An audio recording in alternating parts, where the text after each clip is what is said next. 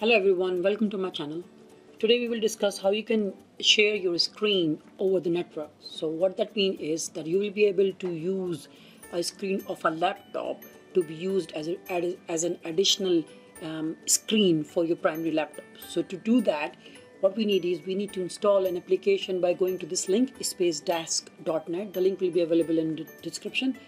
So this application will be required to install on your primary machine, the machine that you will be using as your main machine. So you need to install that application on your and follow the usual boring installation steps.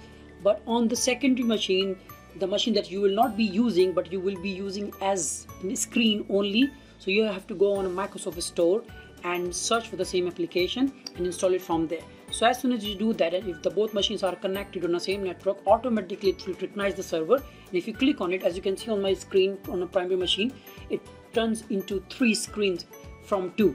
So 2 are my physically connected monitors with my laptop, and third one is from my external laptop, which is only be used as a screen now. So I'm not using the laptop itself, its processing power or its keyboard or anything. I'm just using the screen as an external screen for my laptop. Now, if your laptop is on left or right, you will be able to adjust the alignment of the screen by dragging the screen from left to right.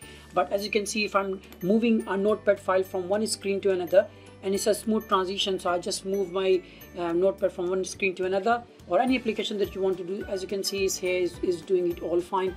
So this is how you use a spare laptop screen as your extended screen for your primary laptop. Now I'm showing you recorded using my mobile phone, so you can understand how it will work.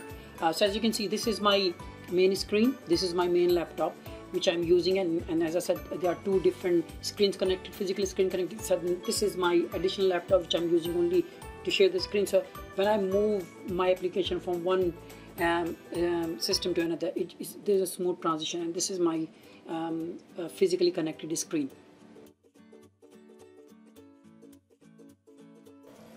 If you like this video, give this video a thumbs up. If you want to see more videos like this, don't forget to hit the subscribe button. If you want me to cover any other topic, leave the comment down below. I hope you enjoyed this video. See you next time. Bye.